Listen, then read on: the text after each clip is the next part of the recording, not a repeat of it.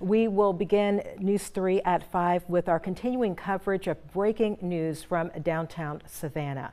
News 3 has confirmed that there are several injuries after a portion of the third floor collapsed at the Federal Courthouse. We're told Chatham EMS received a call around 3:45 this afternoon from that location, 125 Bull Street. And right now, WSAV News 3's Kyra Jones is on the scene there. Kyra, what have you learned about this building collapse?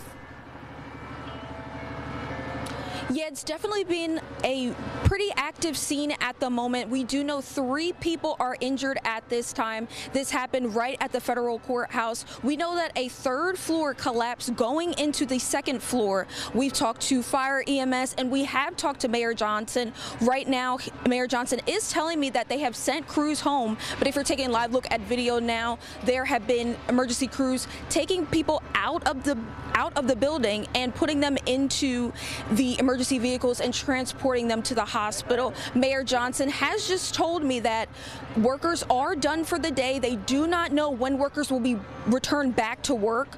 We do know at this time that 3 people are confirmed injured, and we don't know the updates on their injuries at this time. We will continue to bring you the latest information throughout the rest of the evening and into WSAV News 10 and 11. Right now, reporting live in Savannah, Kyra Jones, WSAV News 3 on your side.